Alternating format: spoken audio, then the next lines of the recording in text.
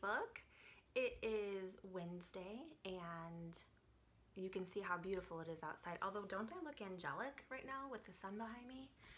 So happy Wednesday, everybody. Hope everyone's having a great day. I had a super productive day and here I am. So I wanted to share with you today.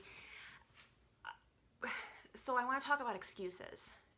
You know, my industry, property management slash real estate brokerage slash woman of the world, I hear a lot of excuses, and my tolerance for them has disappeared over the years.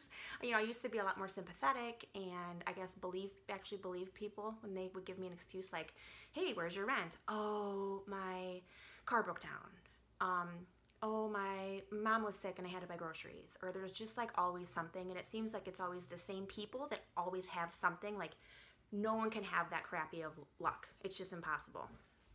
So, you know, I used to be more sympathetic towards it. Now I've found that I barely believe anything that people tell me because I've heard so much garbage that I'm like, yeah, sure, whatever.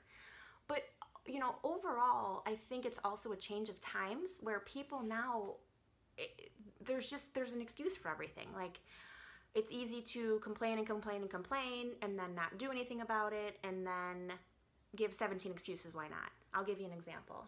Most of us, at least Cedar Lake has like a Cedar Lake Town page. I'm sure there's like a Lowell Town page and everything else. So part of the Cedar Lake Town page, and people tend to get on there and complain and complain and complain, but then they never do anything. So I sit on one of the boards for the town and enjoy doing so. And there's, you know, town council meetings and zoning board meetings. And there's all these meetings throughout the week. Every week there's at least a meeting, if not two. So this week, last night, there was a town council meeting. Tonight, there's an unsafe building commission meeting and also the plan commission meeting. So tons of opportunities to attend something and contribute something. So there's been this big fiasco. Someone started this thread on Facebook and everyone kind of went off on a tangent and complaining and bitching. So all about this meeting that was last night at 6 p.m. Well, I went to the meeting at 6 p.m. because I tried to attend as many as that I can to make sure I'm in the loop on everything and also, you know, contribute with whatever I can. So I go to the meeting and there was probably, I kid you not, like 300 comments on this thread. I go to the meeting thinking that there's going to be stand up only, no space, 10 people, 10.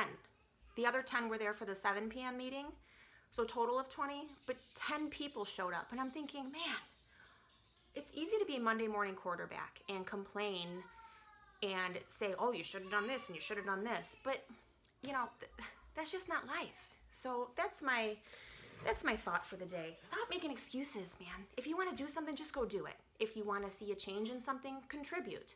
If you don't like where your life is headed, then change it. We all have the opportunity to do that. And frankly, your excuses and your problems are no better or bigger or worse than what anyone else is dealing with. We're all dealing with challenges and issues and battles, and that's just life. So, man, you gotta keep rolling.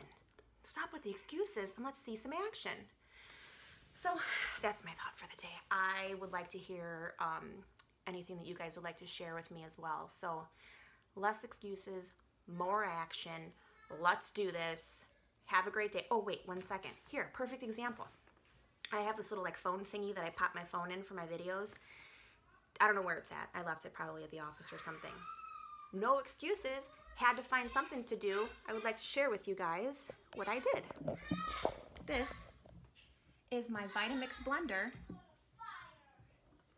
that I made into a phone holder. So, bam, no excuses. Bye.